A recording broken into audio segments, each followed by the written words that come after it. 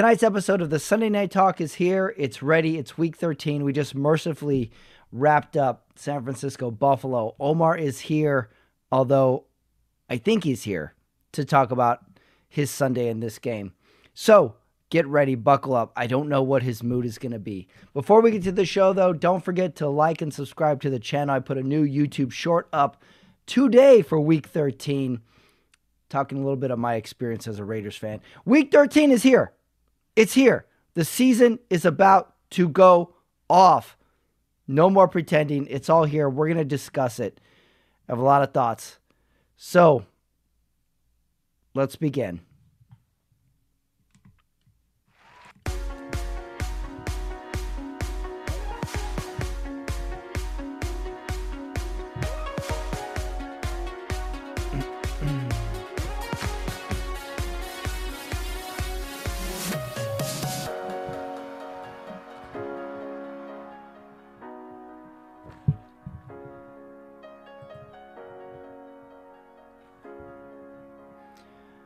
All right, it is 10:15 Central Time.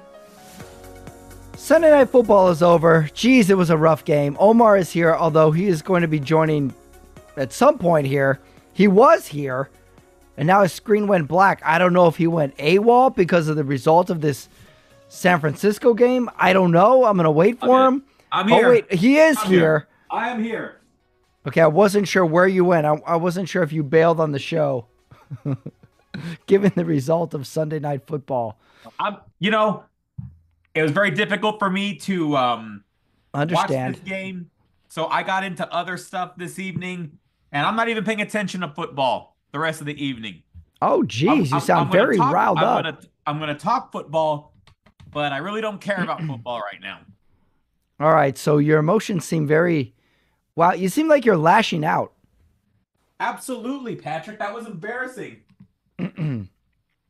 I wrote down, as soon as McCaffrey did that weird toss where he gave himself up because something's wrong with it, I don't think I've ever seen the air being let out of a team in one play quite so clearly like that before, because it was over. It was so over as soon as McCaffrey came up limp because he was running well. They got 3 points in the first drive. And he goes to the sideline, straight to the 10, straight to the tunnel. And it was done. It was completely done when we saw that. Oh, my God. So when did you give up on this game? That play. You just said it. That play. It was over. It was just so done. There was a little hint of the Niners getting back into it. And then Juszczyk fumbled on the 2-yard line. And it was like, oh, right. This is how the season has gone all year long. This is how it's going to go no matter what the situation. Other than the Niners looking pretty slick in their white uniforms in the snow, it was over. I don't know why they sent Jake Moody out there to attempt a 55-yard field goal. That made no sense. I thought that was brutal. Like, why are you doing this to poor Jake Moody? That made no sense. They just they don't have enough playmakers on the defensive side of the ball. And then, the sad thing about the season is that this was a season where the division was very winnable. Yeah, they're still out of first place by what? 1 game? 2 games? Two games. They're 2 games back. Did you put any weight into Chris Collinsworth saying, like, midway through the third, this team can get hot? What do you... No weight at all. No weight at all. They're not this again. There's still a lot of talent on the team. They just haven't put it together. At this point, they'd have to win out, I think. Yeah, and their schedule looks okay, but if there's anything about this Niners team, every game they make difficult. So they have the Rams, they have the Dolphins. It's going to be hard. Seahawks. It doesn't matter if these teams are 500 or not. San Francisco seems to find a way to just make all these games difficult, much like a lot of other teams in the NFL. But San Francisco just seems like they're just on the losing end of everything. They just can't get it right. I don't think it's just injuries, though. You can blame injuries, but there's something else missing here with this team. And Cincinnati the same way. Something is missing. I don't know what it is exactly, because it doesn't seem like it's effort or it's play calling. I don't know. Can you put your finger on what exactly is wrong with the 49ers? I can't. It doesn't seem like Shanahan was very prepared this season. Um, as opposed to other, it just didn't. They didn't seem to adjust well to any, during at any point this season. It just seemed like they kept trying to do the same things that they found were very successful over these last few years in these NFC championship runs and a couple of Super Bowl appearances. It seems like they tried to do the same thing. It's just they just couldn't do it this time. Maybe the defenses have caught up to their scheme. Yeah, Super Bowl slump, defensive caught up, inability to adapt. I don't know. I wrote this down that because I'm watching McCaffrey limp off the field. They talk about all the injuries. I'm like, if there's anybody who needs to step up or needs to take leadership of this team, it's got to be Purdy. And I wrote down just in the league, the quarterbacks who are just out and out leaders on their team. And I really only came up with 3 names. I got Mahomes, Josh Allen, and Joe Burrow. Just these like leaders of the team. I don't think Purdy's there yet because maybe he's too young. Maybe it's not his personality, but I really think he needed to lead this team. No, he hasn't had that, that huge. I mean, he has made it to there have been playoff wins, but I think now because look, Purdy doesn't have a big arm. We can agree on that. He doesn't have a big arm, and but so he's gonna need, he's not very flashy, so he's gonna need to win a big game. Yeah, he's gonna need to win a big game. Yeah, I mean, when you look at Mahomes and Josh Allen and Joe Burrow, even though he's lost almost all his games but 3 games, there's something about him. There's a swagger. And I guess I was hoping Purdy would take that step this year because I really like Purdy. I just don't think it's been there this year. Maybe this is his growing year because what is this, his 3rd year? Yeah. Maybe this is his growing year, although all those quarterbacks I just named had it by year 3. Yeah, it's tough though because this is a contract year. Right. This is going to be interesting. I mean, now from here on out, because of all the teams that are losing too, it becomes interesting because of what's going forward with the team itself. Taking yourself, once Buffalo went up 21-3, I think we knew it was like, okay, there's no way the Niners can play from behind. And then on top of that, when Josh Allen threw the pass where the receiver pitched it to him and he scored a touchdown, and Collinsworth absolutely lost his mind. Yes. It was like, okay, this is a fun snow game at this point. But how embarrassing was that? How embarrassing was that play that they basically went back to, backyard football, right. Thanksgiving game that kind of looked like one of the plays we had on Thanksgiving. I know we have to talk about our Thanksgiving. When Andrew went nuts, your brother went nuts trying to find the pylon, whatever pylon he saw was out there. Right. Maybe we should add a new award to the show called the Andrew Award. The Andrew Ramirez who went crazy, who went crazy on the football field. Right. And that award goes to the person who just went total red line on the Sunday. Like maybe we'll add that award moving forward. Let's add that award and let's go. An early award winner, George Pickens for the Steelers, who apparently can't get it together and just needs to misbehave. Oh, Mike, come on. Like, look at this pitch, Mike. He's having fun out there. Like, they came back from commercial and Chris Collinsworth was still like, come on, Mike. Like, come on. I don't know what's going on with those two, but Collinsworth was like trying to get something out of Mike. Maybe he's trying to get him excited or something, but Collinsworth was amped. He loved that play. That goes in the Collinsworth Hall of Fame. I'm not going to give it away now, but that play was the basis of my favorite quote this evening. Yeah, there was a lot there. All right, taking the game out of it for a second, where do you stand on snow games in general? Love them. I love that game, and I did not appreciate that the Buffalo fans threw snowballs at an injured Christian McCaffrey as he was being, taken out. But right. But I am a big fan, obviously, of the snow. And, they're getting a new, I saw they had aerial footage of their new soon-to-be stadium that's going to be opening in 2026. It looks beautiful. I think they're going to still keep it open open Yeah, air, right? I think it's still open, and it said like 60% of the fans will be covered. So it seems like we can get a mix of both worlds here. We can get outdoor Buffalo tough conditions, but the fans don't have to be so brutalized for going to Yeah. this game. So I like that. I like outdoor football. I do think there's a fine line for how much snow can be on the field, and the game can actually still be number one, watchable, number two, playable. Like, because I think this game was right at the borderline because San I Francisco was about to fans were say, falling down. to me, this would have been considered a borderline game. There was that game a few Yeah, years ago where Shady McCoy had a good game against the Lions in Philadelphia. I mean, we're talking the snow was just below their knees, and that wasn't fun to right. watch. Yeah, we can't. We had a Buffalo game canceled a couple years ago where it's too much. It seemed like it was snowy, but not particularly cold either. So when you can Right. find that balance where they can still play, although if you watch the pregame show, Jack Collinsworth and and Tony Dungy looked like they're about to go bushwhacking in Antarctica with the way they were dressed up. So maybe it was cold, although the players didn't seem to be overly wrapped up. I mean, the head coach of Buffalo is still wearing a ball cap Right, right. as well. So I don't think it was cold. It seemed like it was playable, and it was at that borderline where the I agree field with is you on the still, borderline. In fact, yeah, I probably would have been on the side of, I would have been more upset had they not played it. You know what I mean? yeah. But no, that was definitely playable weather. No doubt about it. Actually, now, yes, borderline, but leaning on the side of playable. Leaning Uh, on, I'm a little bit right there, almost on the side of not playable because I don't like when we can't see the field. I almost wish there was some way we could shake out the field between quarters so we can get the yard lines back. We can see some green and then let the snow build up and then shake it out again.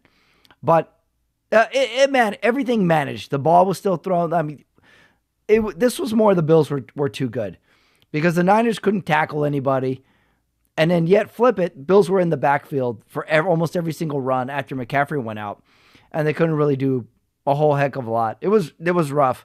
So where are you on the Niners? It's just time to look to next year. Yeah, we're looking at next year. I mean, the sad thing is, yes, we are only 2 games, out of the division lead. But again, I don't see us winning out. Although, yes, is it a winnable schedule? I think, yeah, and it maybe last year that would have been definite. Last couple of years that would have been a thing for the Niners to just win out on those games. And but they were never in a position. They haven't been in a position like this lately. So Yeah. it's just not. I don't think it's going to happen. So it's time to just focus on next year. I think we have a lot of money committed to the offensive side of the football. I think we're gonna have to rebuild the defense. I really do because we're just getting beat down, um, you know, in every area of the defense. So I'm done talking about the Niners. We can move on. Yeah, it wouldn't surprise me if they won on this little mini run, but I don't see it happening the way it's gone down. And it put the Bengals in there too. Like, we know they're good, but this is the season from hell. We said Yeah. it. There's so many teams going through the season from hell. The Niners are one of them. I don't know where it's going. Like you said, coaching is probably some of it in there. Coaching is always at the heart of it, as Yeah, we'll I can talk kind of about. see. I see that. I think that when you look at the conferences, that's definitely the cross-conference similarity to the Niners. I think the Bengals have that kind of talent, but they're just not getting W's, And I think a lot of it is defensive failure. Pittsburgh, Russell Wilson puts up 44 on you at home. Yeah, that's Yeah, it was huge. you couldn't stop anything. You couldn't stop anything. We saw Josh, such a range of coaching this week alone. right. Going from the Thursday games to some of the early games that ended close today. It was such a spectrum. And the funny thing was, some bad teams were coached well just to get a shot at the end of the game. We'll talk about it. Just wrapping up on San Francisco Buffalo. MVP race. Barkley and Derrick Henry went head to head today. Mahomes had his Thursday. Any Josh Allen in the running? He's in the running. Yeah, He's in. because we know MVPs aren't given to running backs anyway. So we got to think. But this may be the year. This This could be the may the exception. year. I think it could be the exception because I think the NFL is, the NFL changes. Remember when we were kids, it seemed like there was that bell cow running back, and gradually, the offense is opened up, very pass happy. Obviously, the rules benefited the quarterback and the wide receiver, given how hard they were on defensive, defensive backs, getting too handsy off the line. So now, but so I think the NFL is a product that needs to change. There needs to be more, in-game evolution to keep it interesting, right? Mm-hmm. So I think that the NFL would be very better served um, to try to get more attention on these running backs. Yeah. Throw him something. Throw him one this year. There's definitely some worthy candidates. Yeah, Really, I'm impressed. They got the win today. The Buccaneers, Irving, they got Jones. They got some pretty good runners there in Tampa Bay. Jonathan Taylor is still running well. So let's not discount. I think yes, you're right. Do quarterbacks generally get the MVP? Absolutely, right? absolutely. But could this be a year that the running back gets, attention and maybe a little extra loving because of, the seasons that Henry and I remember, and they're also having these seasons after they were basically given their walking papers by the franchises that brought them up, you Yeah, know. So I right. think, Yeah, the second go around, running back, Derrick yeah. Henry, So Saquon. Good right, story. and so I think that there is going to be a little extra love for running backs this year because of those two. Yeah, maybe something for the running backs because, like we talked, you said it, like the second go around for Saquon, Derrick Henry. We've seen the opposite of that. Zeke Elliott. The Right. second go around did not work out. So Bucky maybe it's Irving, the year of the running Bijan, back. look, Bijan Robinson, Najee Harris, Joe Mixon, Jacobs. I'm talking about the leading Yep. fantasy Aaron point guys. Jones too. Aaron Jones, Cook for the Bills had a big game today. Brown in a losing effort for the Bengals had a good game. So let's really get these guys back and let's focus again because Maybe again, it's the like year I of the said, running back. the focus again. Remember how much fun we had watching Barry Sanders, Emmett Smith, Bo Jackson, Marcus Oh, Allen, those Ronald were the days. Craig, you know, Even some and it Jerome Bettis. and that kind of led us into the Marshall Faulk years, the Edgerrin James years, you know, Right. and then we got to Adrian Peterson, Shady McCoy, and then slowly. Yeah, slowly backs became disposable. Right, and that's unfair. You know what I mean? Hmm. Because it's so unfair to their position because they're the ones that hurt themselves the most out there, in my opinion. Yeah, it's true. And so it's like their careers are being cut short because of all the punishment they're getting. So it's kind of like, yeah, you're making money, but like it's also hurting your longevity. Being Yeah. good at that position. Yeah, maybe it's the year of the running back. I hope so because we have some good running back performances this year. And it's such a vital part of the league. You have to do everything. And we saw some of it today, and I'm glad. Last note, Chiefs or Bills? Who do you have as the number one AFC team? What was the question? Chiefs or Bills? Who do you have as number one AFC team? It's the Bills right now. They already beat them once, and I think there's no reason why they couldn't beat them again. Okay. I think I agree with you. I think this is the better quality of win given their week too. So, well, Sunday night was fun, but I mean, a lot happened this week, Omar. I mean, you and I had a pretty packed week. I'm back in the studio now. It's kind of cold where I am, so I put my Raiders jacket on today. So let's just go through the week, starting with Thanksgiving football. We had one of the all-time coach bonehead moves in the Detroit Chicago game, which I watched with some Chicago fans. I don't know if there could be a bigger fireable offense than the way that game ended. And Eberflus got fired. The next day, the Flus is loose. He's gone. Completely justified. Watching that game, were you Hold confused on. like everybody else? Can you recall? I mean, we you know what? We got to do our research for maybe for next week. Let's discuss bonehead blunders of all time. That was a good one. I'm not saying it as being a prisoner of the moment because it happened. It's so fresh. That was an all-time blunder. That was an all-time I want to get fired. Unbelievable. And then to top it off in the press conference where he says like, I think we played it right. Like, oh, did you? Was that apparently, I'm reading reports that there was a huge fight in the Bears locker room where the cornerback had to be pulled off of Eberflus, and they get him out of the locker room, and his press conference was 30 minutes late. So something was going down. That was ugly. The Bears were ugly. Caleb Williams had his usual 50% awesome plays, 50% terrible plays. That was the early game. Set us up for the late game, which was the staple, the Thanksgiving tradition, New York Giants, Dallas Cowboys. And I think the Cowboys did us all a family favor by winning that game on Thanksgiving, because my family's Cowboys. I'm a man without a country when it comes to my family. And so they won. Right. And I think that made Thanksgiving a lot better. What do you think? Absolutely. Absolutely. And then I think everyone was in a good mood. We kind of saw a good game with the line, but I'll be at the, and the Lions were controlling that game, and the Bears, to their credit, they did kind of sneak back on them, right? Right. They had a big fourth quarter, and it also made. Let's not forget that. Let's not forget that. Like, wow, Eberflus looking good. He's got these guys, coming back, but then he finds himself out of a job. It's like, wait a second, this drive is going too well. How can I mess this up? We are coming back on the road against what's the NFL's best team, and we have a shot to win this game. Yeah. Eberflus is essentially playing week to week for his job at that point. And I even think if they attempted a field goal and missed it or something like that, he probably would have kept his job. Because at least you gave yourself a shot. He didn't even. That was bad. That was so bad. And then Antonio Pierce said the next day, "Hey, Eberflus, hey, hold my beer real quick. We'll talk about that." But that's I like Antonio Pierce. I really do. I think he's a great motivator.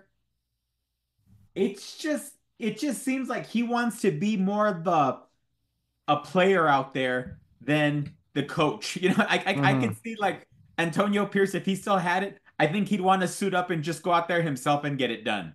I'd like to see that. Why not for these last month and a half of games?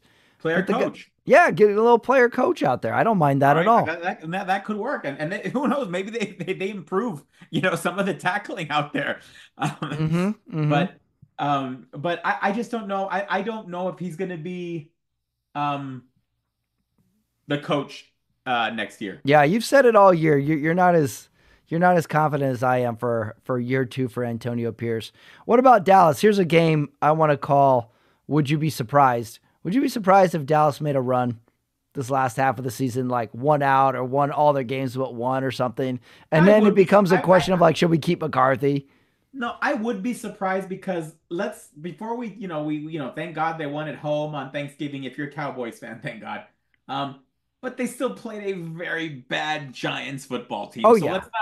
Let's not get crazy and say, hey, I'm not getting crazy. I'm just saying, would it be weird to you if Dallas was the team that had a good with that team and this coach? It would be weird if they were to pull something off, and that'd be okay. He should be a coach of the year candidate if he goes on a run with this. Oh, interesting. But he won't. But he won't. So. Quick Sunday Night Football note: Marvin Harrison has now put on an additional hat, and they still have these 3 poor bastards reporting from outside at the desk. NBC, what are you doing to Tony Dungy? Has got to be 65 years old. What are you doing to this poor man? Yeah. Can we get an umbrella? Something? Jack Collinsworth, his eyes are shut. You made a little mistake. You first said Marvin Harrison back out there. I'm like, Marvin Harrison's out there? Oh, did I call him Marvin Harrison? Oh, Rodney Harrison. I got Rodney Harrison, yeah. Sorry. Sorry, the NCAA, the NAACP is going to be down my throat for that one. Sorry, everybody. Okay. Vegas versus KC, the first ever Black Friday game. Las Vegas Raiders play their best game of the season. They're driving for a chance, not tie, to win the game. And we have the mysterious ghost snap. Hits Aiden O'Connell in the chest. It's on the ground. Next we have a referee conference of trying to decide what the actual penalty is to be called. It's important because if it's a illegal procedure, it's a dead ball. If it's right? illegal shift, the play goes on, and Kansas City has the chance to decline it. They go with illegal shift, gives Kansas City the ball. We don't even get a chance to attempt the field goal. I'm going to say my ending went a little less worse than the Bears one, but what do you think? No, no. That no anything worse than the Bears. Um, Right. Okay, um, good. You agree with me. but although it just seems like, was it so much a bad ending for the Raiders, or was it just another great ending for the Chiefs? You know what I mean? Because it Yeah, just seems like the Chiefs week to week. Yes, is that an impressive record? It's the best record in the league right now. I But know. it just seems like the way it's happened. Again, I don't want to take, a win's a win. You know what I mean? And at the end of the day, that's all you care about. I can't think of a sport where there's all these statistics and all these categories you can analyze a team's success, but the bottom line is success is only measured with the win or the loss on the football field. That's the Yeah. only sport in all of sports. It's just about the win and the loss. Yeah. Okay? Maybe analytics has misled us all these years. I agree. I think so.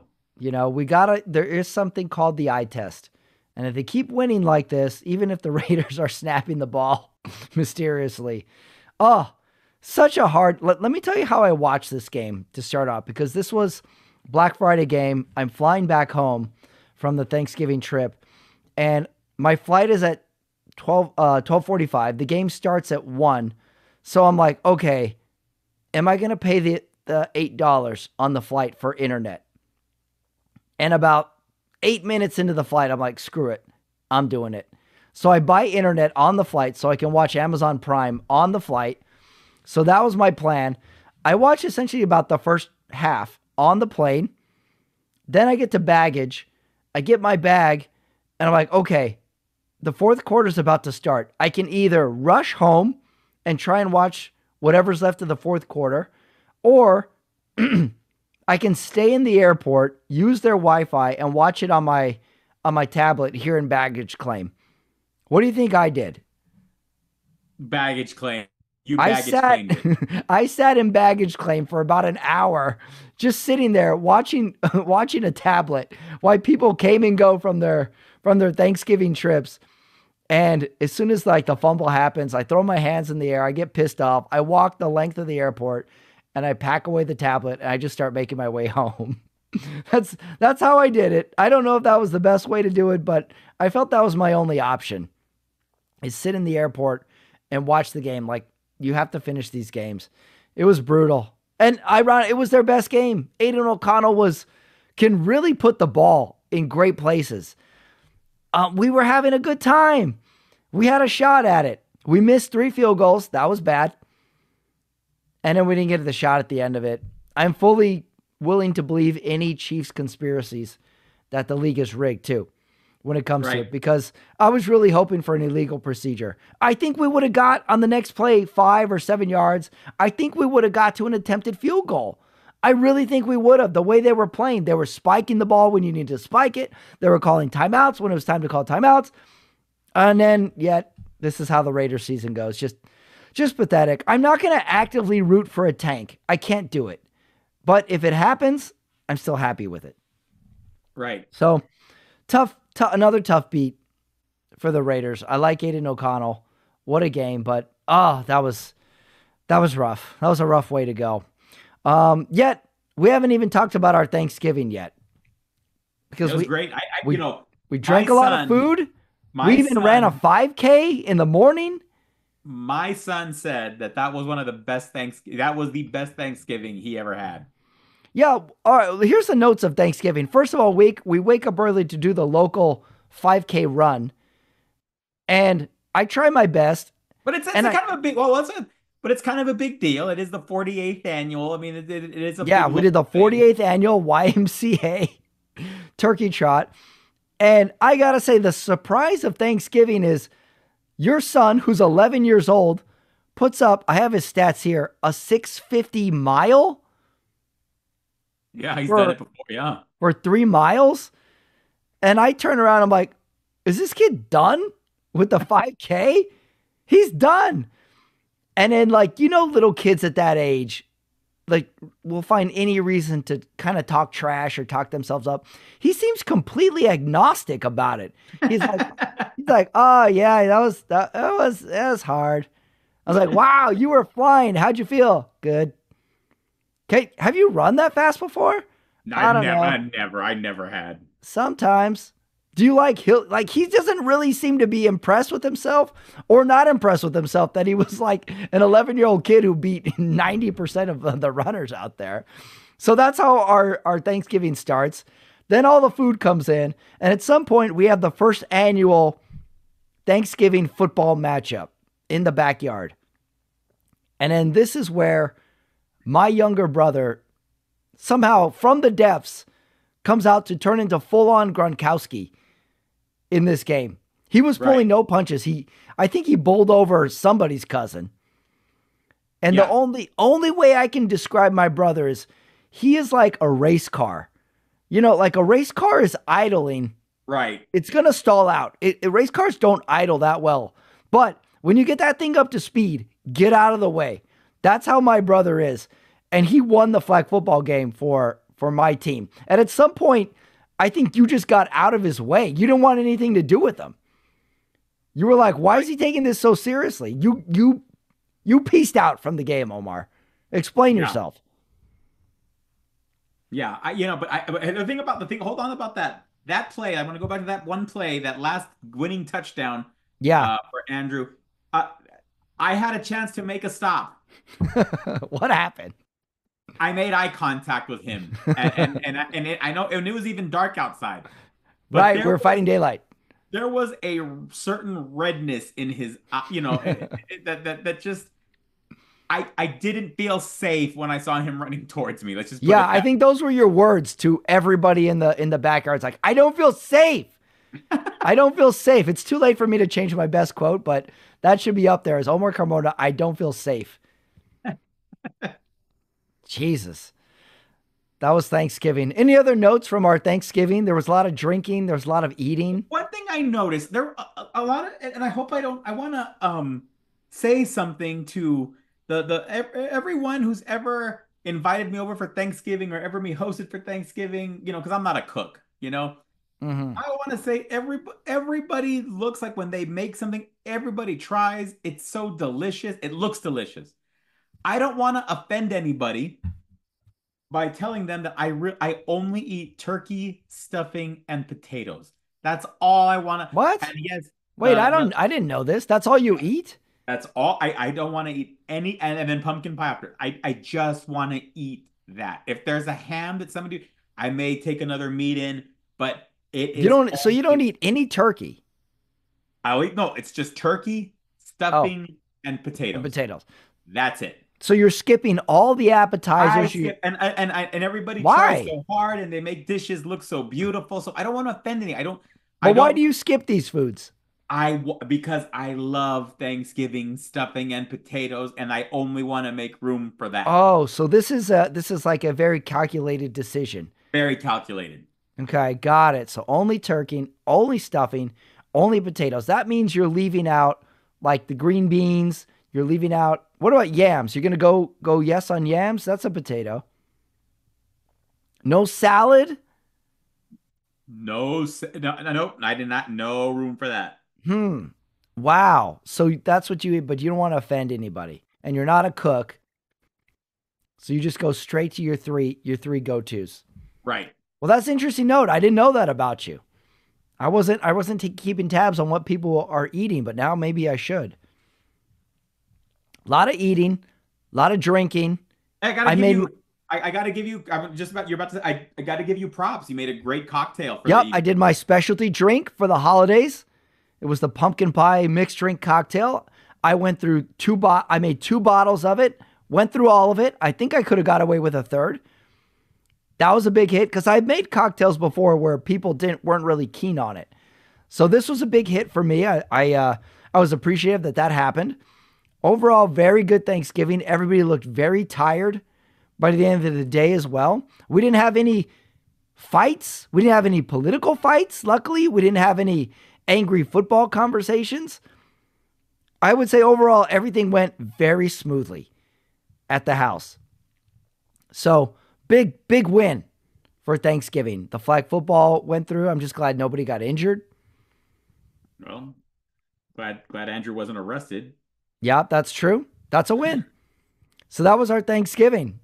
Pretty packed week because essentially we had football from Thursday on this week. Yep. Big time.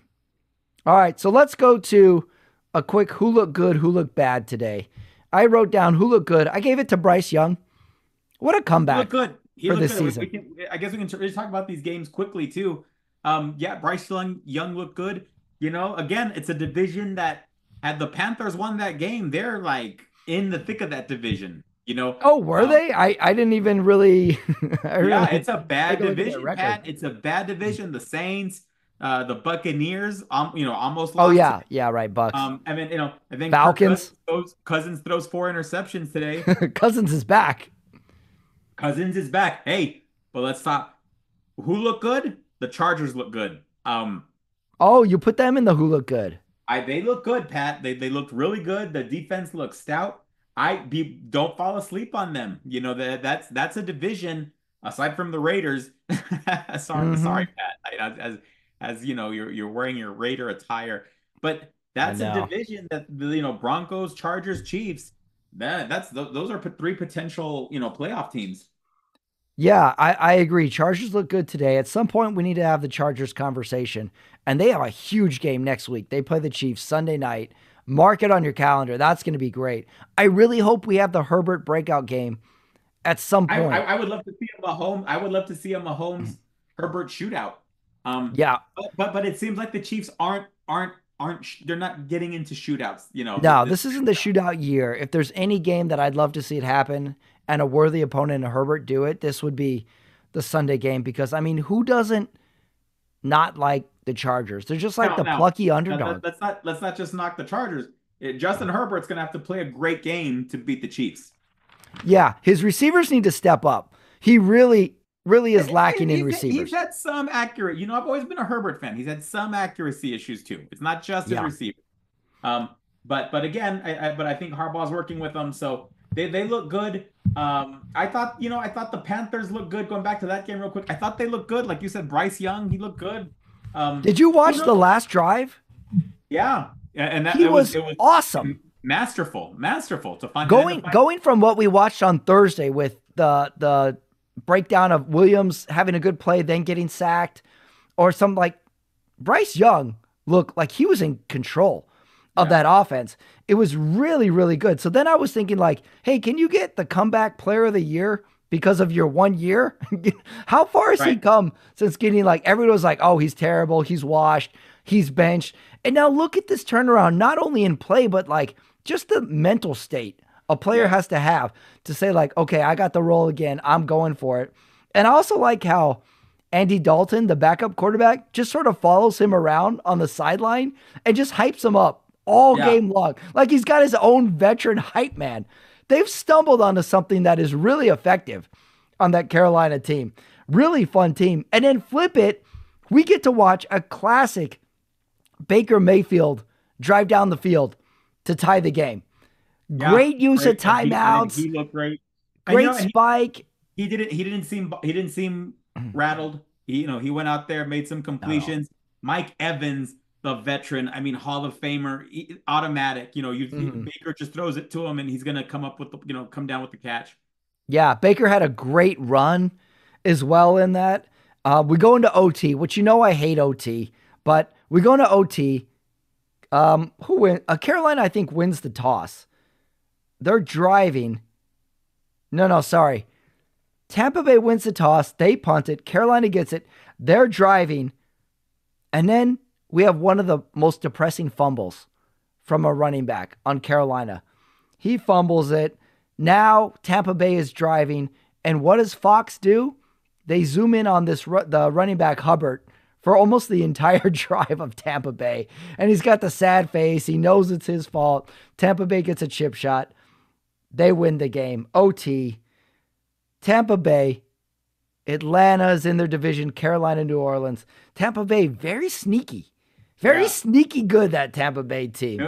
And we go to the other divisional, rival they have there, the Saints. Did not look good against the Rams. Yep. I, Saints did Saints things. I don't know. I don't know what their plan is going to be for quarterback. Obviously, Derek Carr is not going to be bringing any Super Bowls to New Orleans. As much as I like him personally, it just doesn't seem like. Well, we have so many teams where that's their quarterback. It's like, I like him, but is this really their guy? Derek Carr, Aiden O'Connell. Who else is in there? There's a bunch in there where you're just like, I just don't know about this guy long term. Where if an opportunity comes along, they would take it. I think now, we're talking about. I'm not saying it's as embarrassing as Jimmy G. Don't take me back to those days, Pat. But I think there are some quarterbacks. Obviously, you don't look at Tommy DeVito and see, a playoff winner. You know what I mean? Right. You don't look at Gardner Minshew and see playoff winners. Yeah, we never got any Minshew mania this year. I as much as I love Jameis Winston, is he really going to put a franchise on his back and right? There really aren't that many good quarterbacks. There really isn't. No. There's like 6. Right. That's it. LA Rams, New Orleans. I wrote down, whoever wins this game, we're going to have to pretend to believe in this team for another 2 weeks. LA Rams win. Do you believe in the LA Rams? No, not at all. You see, this is okay. Well, you took longer than I thought you would take, but this is what this game does. Like, somehow we're going to have to pretend to believe in these teams. No, I don't. They got some great players, but I just think when it comes down to it, they're not going to win these tough games. I think they're going to be close, but I don't think they're going to win it. They got Puka Nacua, makes an upside down catch almost every single game now. Stafford is awesome, but I don't know if I believe in them to beat Seattle. Not like I'm like, they can't beat the Chiefs. I don't know if they'll beat Seattle next week. They do this to us every year. Is one week they're good, the next week they totally flop. So don't believe. Right. So your pick for NFC West, is it Seattle? I think I don't discount the Cardinals. You can write off the Niners and the Rams. Yeah, I'm with you on that. Niners and Rams out. Cardinals. You want to talk some Cardinals? Because they had a great game today. They had a great game until they lost it. They went into Minnesota. Important game for both. Great early game as well. We get to see Daniel Jones on the sideline for Minnesota, who signed him. Right. What a flip. You went from the hopeless New York Giants to potentially the best team in the league, and you don't even have to play. You're just on the team. How awesome is that? It does take a last drive for Minnesota to win this game. They win 23-22. Sam Darnold looks like a fucking Hall of Famer now. None of us would have predicted that at the beginning of the year. So Minnesota, NFC, where do you got? Minnesota or Detroit? It's Detroit. Okay. They're just a complete football team. Although they may be benching one of their running backs for posting a TikTok with in front of a whiteboard with all their plays and cadences. I didn't see that. Look at you with the insider knowledge report. You're like Team Z over there. Jahmyr Gibbs posted TikTok, and he's doing it in front of the offensive leaderboard. It's the reporter that had to bring it to Dan Campbell's attention. Oh no, these phones are going to be the death of us, just from a societal point of view. We're going to record something, but something's going to be in there that wasn't supposed to. It's going to kill us. Phones and the internet. It's going to be like our volcano.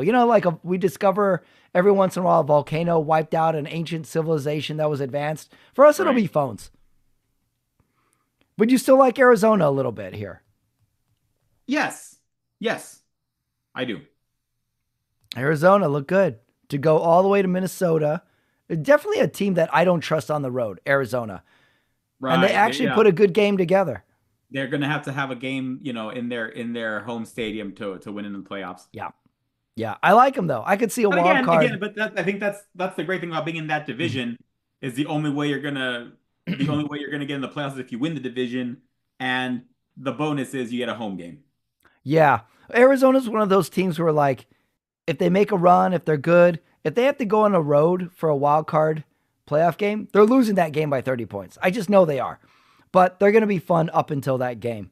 But Who knows? Maybe they'll squeak out the division. Here's a game that maybe really wasn't worth watching. However, this was really close. And almost all the games were pretty close in the early slate.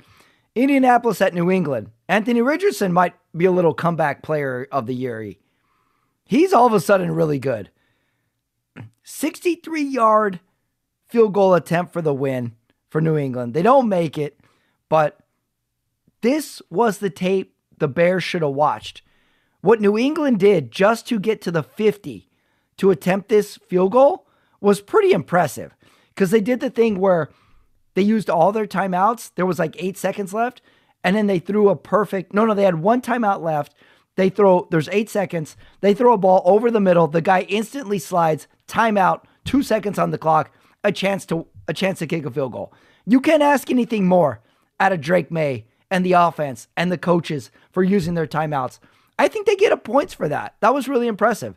After we watched the Bears completely screw it up, the fact that New England gave themselves a chance, very good game. They're going to also be I'm going to report it now. They are going to be my pick for uniforms. They had the good uniforms today. They had the old uniform, but it was also against the Colts. And for those who don't know, the Colts used to be in the old AFC East with the Jets, Dolphins, Bills, and Patriots. And so that game, remember, there were years in the late 80s and early 90s that both those teams couldn't win football games. They were like the 1-15 teams. They had 2-13 seasons, 2-14 seasons. And it just seemed like, and it was when they were wearing those uniforms, and obviously the Colts uniform still looks the same from back when. That's true.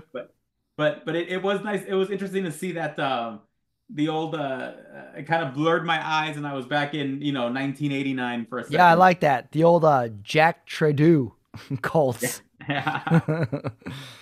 Fun game in a non-really needed way. Like none of these teams are going to do anything this year, but still playing hard. Impressive. I was really impressed with that drive by the Patriots, even though they didn't make the field goal.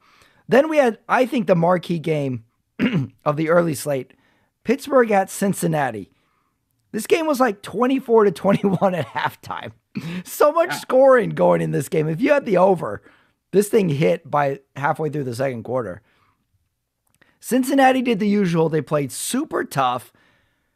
Ultimately, they lose 44-38. Like, they came back enough to, I think, attempt an onside. God, it's just too bad Cincinnati can't win games. Because they're really good. Joe Burrow tries so hard, and they just can't win any games. What do you think's wrong with them? You know what? Let's not. It's just let's before we talk about I think we've been talking a lot about what's wrong with Cincinnati. They're not getting defensive stops, and Joe Burrow is expected to be putting up these unhuman numbers. You know what I mean? So it's a tough season for Joe Burrow, but let's not focus so much on what the Bengals are doing wrong. Let's give credit to the Steelers. The fact that they are playing this level, leading their division with Russell Wilson, when everybody else has ridden Russell Wilson comeback player of the year. Do you think it's a lock? And basically, the Steelers admit for that first week when they signed Russell Wilson, the media was treating him like a laughing stock. They kept replaying the "Let's Ride," Denver Nation, or Bronco Nation, "Let's Ride." And it was like, oh, let's laugh, and it was definitely an NFL punchline last year. And so then they get Russell Wilson in, and now they have success. My take on the Pittsburgh Steelers is, look, that's the gold standard franchise, okay? And I say that why? Do the Patriots have more Super Bowls? Yes, one more. Okay, I get that. But think about this. The Pittsburgh Steelers have had 3 coaches since 1969. Right. I want you to put your head around that. Okay? Yeah. There are quarterbacks out there that have seen 5 head coaches during their career. Yeah, we did the head coaching lifetime for each of our teams a few weeks ago. Right. There was so many names in there, and that was only since 1981. Right. And so, you go from Chuck Noll, Bill Cowher, Mike Tomlin, and it's just, there's a blueprint there. There is a lot to be said about a a team just being patient. Let's pick the right guy. We're not picking a guy that's gonna to develop a quarterback. We're picking a guy that is gonna lead a franchise to multiple championships. I think we get so because these teams are like so jumpy to get rid of a coach and establish a consistent culture. It's like Matt Eberflus has no business being Caleb Williams' head coach. Yeah, that's like the blind leading the blind.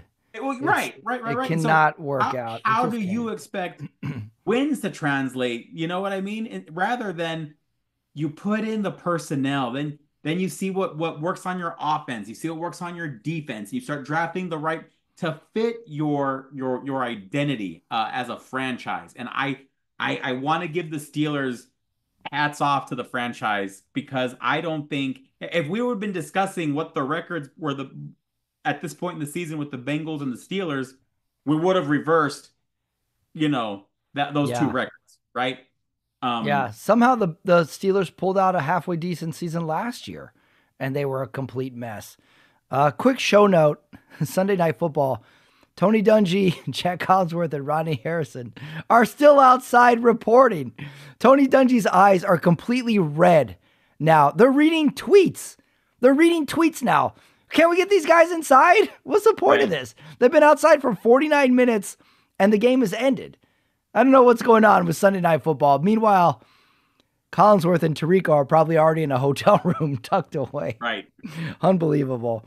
Here's a Tomlin stat that I think would blow anybody away. Tomlin, 18 seasons with the Steelers. No losing records. Unbelievable. I mean, what does that tell you? You know what I mean? Unbelievable. Hall of Fame just for that alone. All right, we'll take a break and we're going to do the rest of the games. Love it. Okay, pause. All right, give me a second. Okay, coming back. Couple more early games. Seattle at the New York Jets. Nothing to talk about here other than I thought Rodgers got benched. He may be benched. I thought he was going to be benched for this game. He played. Yeah, right. And apparently it's still some controversy if he's going to be starting moving forward, maybe to avoid paying him out, for any injuries that I'm sure his agent set up for him. If he's not coming back next year, just let him walk, He did the classic, they had a shot at the end of it, threw up a pass that really had no chance. But then this is what perplexed me. He threw this kind of swing out pass, and then he starts throwing blocks. I was like, who's there? What Aaron Rodgers is this? Now you're blocking? And then he was talking shit after his block. He's completely uninteresting to me at this point. I think he may be done. He might be. He really might be. I don't see it. I think he's content with what he's done in his career. And he's a Super Bowl champion, multi MVP award winner. Is going to go down as one of the top 10 quarterbacks of all time. There's nothing interesting about him anymore. I mean, when you're not winning, there's nothing interesting about you. That's so the lead. I haven't seen anything good about this season at all for the Jets. Seattle, this is their third straight win. We talked about them. They're the NFC West favorites. Houston, Jacksonville. Nothing interesting here unless Houston would have lost. Except the big hit on Trevor Lawrence. Yeah, Trevor Lawrence got as they used to say in the late 90s, got jacked up. Yep. That was ugly. If Houston would have lost this game, we would have had something to talk about. But Houston squeaks it out. Good for them. They're still on track. Then we got Tennessee, Washington. Tennessee puts up 42 on Tennessee. That was sort of a wipe your hands, like we won the game, we should win. Moving on. I didn't find anything interesting about that game either. And then we go to the last late game, which was the big one. Philly at Baltimore. A battle of the two MVP running back candidates. Justin Tucker, who we used to call automatic, missed 3 field goals in this game. Bad week for kickers in general. Tucker missed field goals. Raiders kicker missed field goals. 49ers kicker missed field goals. Not a good week for field goal kickers. Barkley, although didn't really have a good game, got hot. in the last quarter with 7:30 left, ended up with 107 yards. Derrick Henry, okay, 82 yards. Philly, NFC. That brings us to Detroit, Philly. Who's our other NFC team? I don't think there's any outside. Minnesota. Philly, Detroit, Minnesota. Rank them. Top 3. I still think there's a good gap between Philly and Detroit with everybody else. All right, well, let's go 1, 2, 3. Detroit number 1. Okay, Detroit number 1. And in the conversation Detroit is a definitive number 1, but not far behind is Philadelphia. Then Minnesota? Then Minnesota. What puts Philly over Minnesota to you? Is it Barkley? Is it the push? Absolutely. Okay. And at the end, this is Sam Darnold's breakout year, but let's see if he can continue, to lead the team. We've never seen him playing meaningful football in December, January, right? So I mean, let's just wait and see. Can Jordan Love get over the hump? I think right after that, now we're talking, Packers, we're talking Commanders, and then maybe you pick them from the rest of it, Yeah. In a division where, say, like Minnesota is not going to win the division and they have to go on the road for, say, a wild card or something like that, I'd be nervous. Say Sam Darnold has to go to Green Bay or something like that. I would be nervous, be like, shoot, I don't know if they can go on the road and win a tough game like that. So even though Minnesota's playing awesome, gosh, like Philly and Minnesota are right there for me. I don't know if they can make a run. I don't know if either of these teams can really make a run because I just don't know if I can completely trust them. Not like Detroit that has proven themselves a little bit more than those two. What about Baltimore and like their kicker can't make field goals anymore? They're tough kicks, but he just is missing. And look at the score. They would have tied the game or won it. He's got a case of the tin cup shanks. What has he got? The shanks? The yips? Got the shanks. Got the shanks. He needs Cheech Marin. Yep. So wow. Tough. What a day of football. Hard to watch because he has established himself as, arguably one of the greatest kickers of all time, if not the greatest kicker of all time, as far as, just ability and difficulty of kicks and consistency of kicks. Yeah, and then they show his eyeballs after every miss, and he just looks like he's so rattled. Yeah. Looks like he's scared, like he saw a ghost or something. But you don't lose faith in him. You got to believe that, look, John Harbaugh's been doing this a long time, has won a Super Bowl. So let's just let him see how they work with him. Yeah, I guess you have to keep faith in him. Maybe you don't trot him out for 55-yarders anymore, and you say like, we're just going to go for it. But let's be real, we don't have a long time to fix this between now and when we're playing the Chiefs. The Bills. No, they got to keep them. Yeah, I'm just saying. I think we're going to see a little bit more go for it on 4th downs from the 45 instead of bring him out there. He can make the long kick. Right. And same with the Chiefs. The Chiefs missed a couple kicks on Friday too. Yeah. Rough week for kickers. What a week for football though. Man, we played football. We ran 5K. Your son is apparently half Haitian because he can run at an extraordinary distance. Yep. Unbelievable. Well, don't worry. We're still going to do the awards. First award. We do them every week. Most memorable moment. I was watching Philly-Baltimore, and it's sort of ending. We're like, all right, Philly's got it. Oh, guess what? Tampa Bay, Carolina's going into overtime. Switch it. Right. And I get to watch 2 awesome drives. That was my most memorable moment.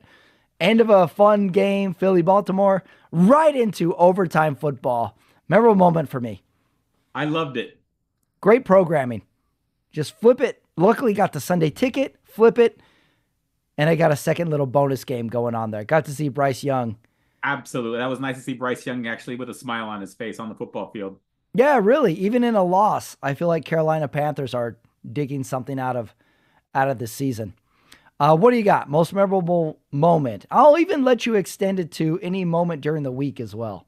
I'm going to extend it. Well, obviously, I'm not going to forget the fear I had playing against your brother on the backyard. But my most memorable moment from this year for me personally, I'm not saying in a historical NFL sense, but my most memorable moment is when I said for 2024, football is officially over for the 49ers. Oh, wow. Somehow, in a weird way, you called your own team's demise.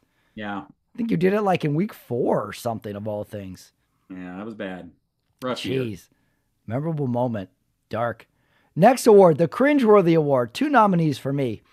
I got the running back Hubbard of Carolina, kept getting a close, tight shot of him as Tampa Bay kept driving for the win. That was rough to watch a sad player on the sideline. Very cringeworthy. And second nominee, because I got to listen to this game, Al Michaels and Kurt Herbstreit called the Black Friday game. Oh my God, those two are bad together. We've given Brady so much shit this year. Al Michaels and Herbstreit have gotten away with some horrible interactions. So I got all of Al Michaels and Herbstreit's attempts at a conversation. We've on Friday. As far as the cringeworthy, yeah, I'm gonna say the cringiest. Oh man, I had it. But I thought the cringiest, obviously, the given is the Eberflus. Oh yeah. But I'm gonna say the cringiest was watching all the football fights in college football and in the pro. Oh yeah, there was some good fights. Yeah, it just seemed like people were little, not very festive for Thanksgiving weekend. I don't know what it was this weekend. The rivalry games seem to bring it out, and also you can't bring props out onto a field that have pointy ends on them because players are going to do bad things with them and try and stab them into opposing players' fields. They're going to use them as it's just can we eliminate props? Like, don't give these players a reason to act badly. Yep. And by the way, you can't stab a field that's made of turf anyway. I think we would have figured this out by now. And it seemed like a toy pitchfork. Oh, the Arizona one? That was bad. Yeah. Someone's going to get a punctured lung. I mean, I guess you don't want a real looking pitchfork on the field, but that looked like a Toys R Us pitchfork. We're not that far away from it. One more note on my Al Michaels, Kurt Herbstreit hatred. There's a part they're calling the game, and Amazon Prime runs a promo for the Madden video game football documentary. Did you watch it? No, I haven't seen it yet. I'm going to watch it. And Patrick, please. Kirk Herbstreit says to Al Michaels, that game revolutionized things. We still talk about it today. Have you ever played the game, Al Michaels? And Al Michaels goes, I was in the game. And Herbstreit goes, right. But did you ever play it? And Al Michaels goes, come on. Like, what the fuck, Al Michaels? Are you going to leave your broadcast partner hanging like that? And then Herbstreit says, I wonder if John Madden ever played the game. And Al Michaels leaves him hanging again. He's like, God, I mean, like, he's a legend. He's a legend. Like, they can't talk to each other. They can't have a normal conversation, these two. I bet as soon as the game is over, Al Michaels is just like, bring my limo around. I got a flight to catch. They're so bad together. They're so bad. Yep. I just can't believe how they can't even talk to each other. Cringeworthy. Next award. This will get me in a better mood. Best Innovation Award. I got one. This commercial came up during Sunday Night Football. Pizza Hut's Triple Treat Box. Did you see that commercial? Yes. Where apparently it's a box of shelves and you can put breadsticks and a pizza and wings in it. I almost bought one right then and there. You should have ordered one, Pat. I'm going to get one. I am going to get the Pizza Hut's Triple Treat Box and report back. God, that looked good. You know I'm a sucker for stuff like that. That's my best innovation. Pizza in a box. Loved it. What do you got? Do you have a best innovation for the week? We already kind of touched upon it, but I did kind of like that the building of the new Buffalo Stadium is good innovation, yeah. Is modeled after the stadium. I guess they said Tottenham Hotspur, obviously from the English Premiership, which is the NFL of England. You know what I mean?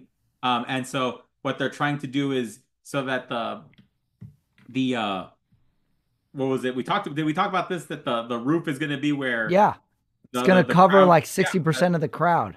Yeah, so I think that's my favorite innovation right now. I'll give it to you, Europe. You do stadiums right. They do. Because we can borrow something from our European neighbors. Well, historic games. You know what I mean? They football. Their football is a big deal over there.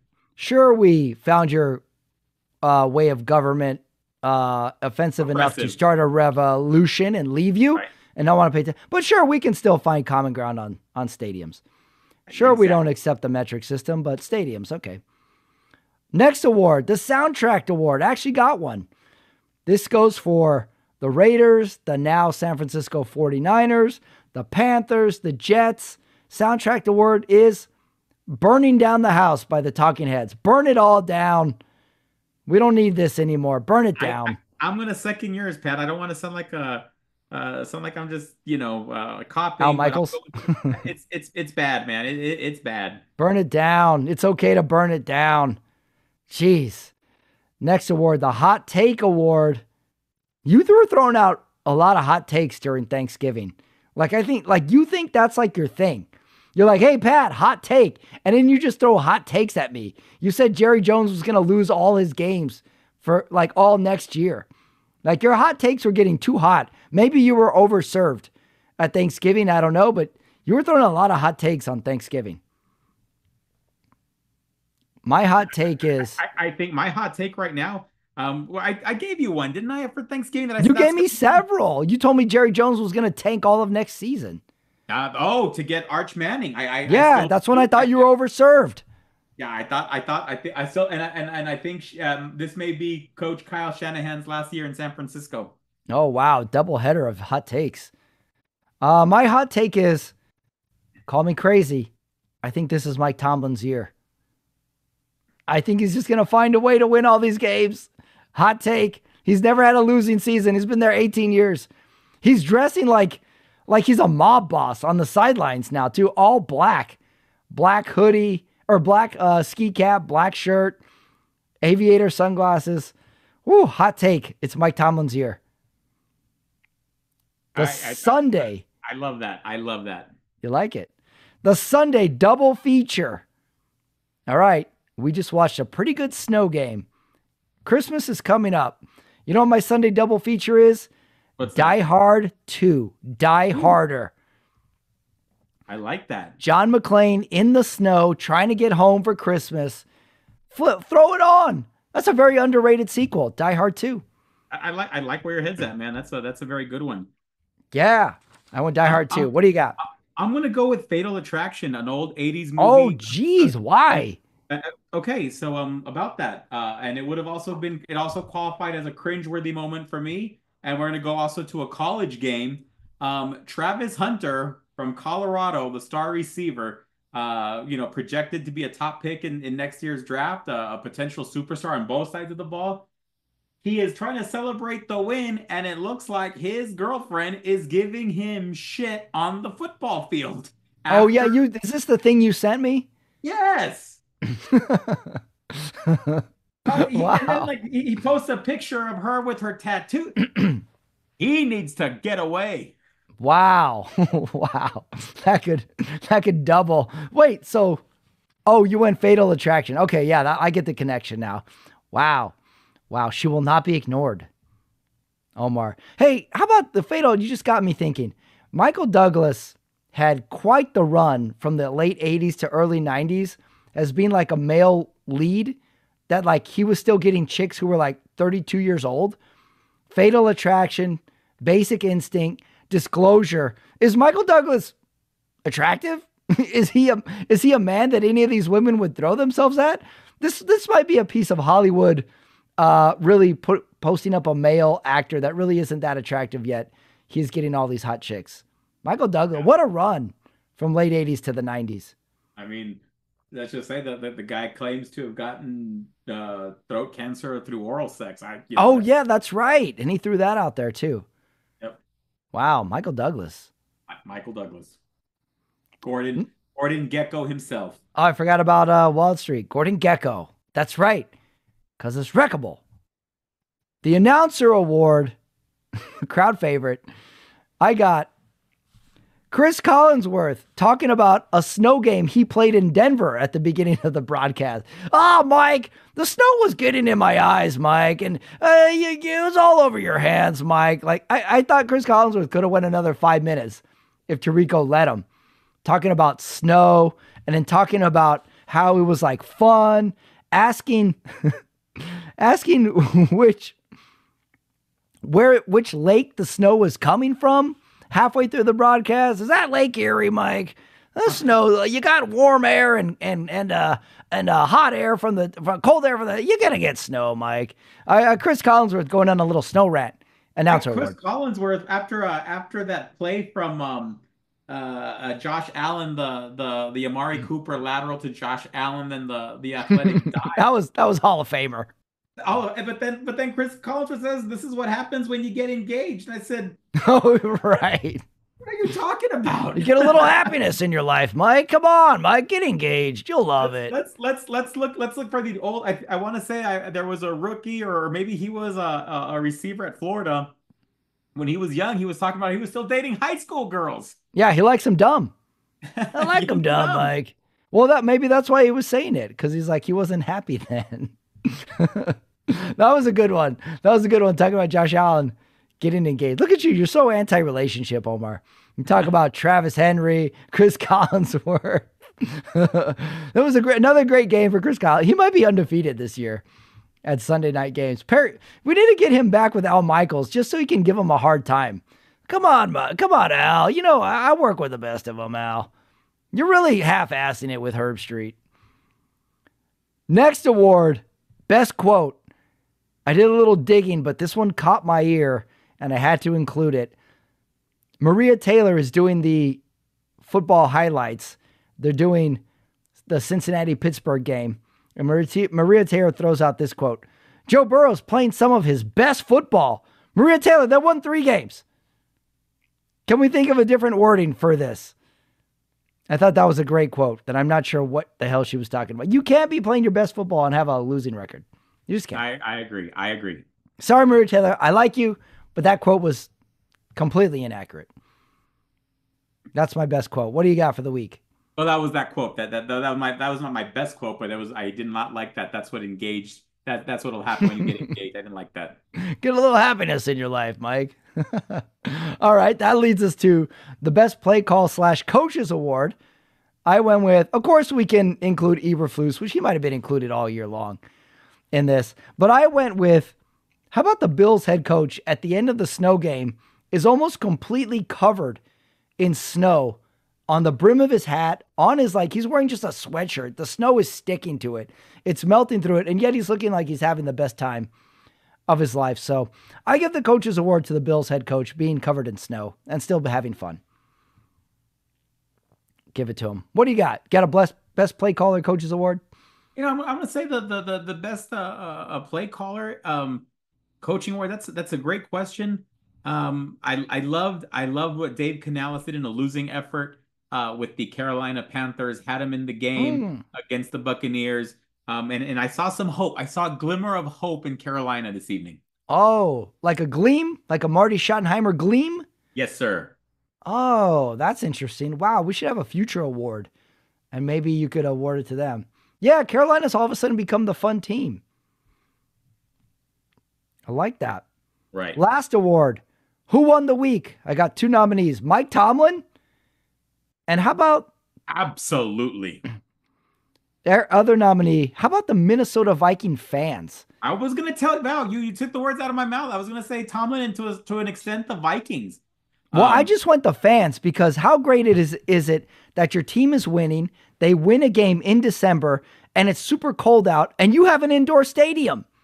You get to go inside Minnesota. It's like they're being rewarded for many years of freezing at the old Metropolitan Stadium. Yeah, you get to see your team be good inside. I think the fans might have won the week too for Minnesota. I would have, and now looking back on it, I'm sure there's some fans that are very thankful during the Minnesota's time in the Metrodome that roof didn't cave in when all that snow was on top of it the way it did a few years ago. Yeah, totally. You get to enjoy indoors. It's very cold in that part of the country right now, so What a time to go inside. Excellent. So, what do you agree? Mike Tomlin won the week. Who do you give the award to? Your son for running a sub 7-minute mile? Oh, I think so. Apparently doesn't care. I want to say your brother Andrew Ramirez won the week because he basically added another highlight reel to to the life story. Oh yeah, that's right. He and I were doing a little reminiscing of our middle school flag football days. We were comparing our team's winning seasons. Like, what year did you guys win the championship? And I was like, oh, what did you win it your 8th grade year? We're doing a little memory lane stuff about our football highlights throughout the years. Nice. He might have won the week. You give it to him, huh? Yeah, absolutely. All right. Those are the games for week 13 in the league. However, you know it. You love it. There's one game left. And it's Monday night. We have the Cleveland Browns going to the Denver Broncos. Omar, I think I have to watch this game. I think it's going to be a good game. I am interested. I am interested to see what Bo Nix does, and on a game that they should win at home again, and they're not out of it. The playoff race. So let's just see. Let's see the strides that Sean Payton has made with Bo Nix. I'm gonna go Denver 23, Cleveland 9.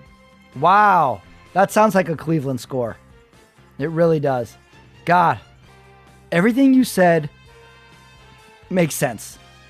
However, I don't like going against Winston. He loves the snow. Last week he loved snow. He's back. So, fine. You can crucify me come Tuesday morning. I'm going to go the Cleveland Winstons 24, Denver Broncos 17. Oh, wow. Interesting. I love Winston. He's our guy. Man. He's fun. It's Denver. We don't know what kind of weather we're going to get. It's going to be fun. Like, let's keep this, 9 days of football. Let's cap it off Monday night. Let's have a good time. Well, week 13, I gave up on my team. They played hard. Omar gave up on his team. We don't know what's going on. That's the NFL. Everybody, that was the Sunday Night Talk. That was the Thanksgiving edition of the Sunday Night Talk. Me and Omar actually spent it together, and we didn't end up killing each other. Omar, for week 13, for me, Patrick Ramirez. See everybody next week. Get some sleep, everybody. Get ready for the holidays. Good night, everyone.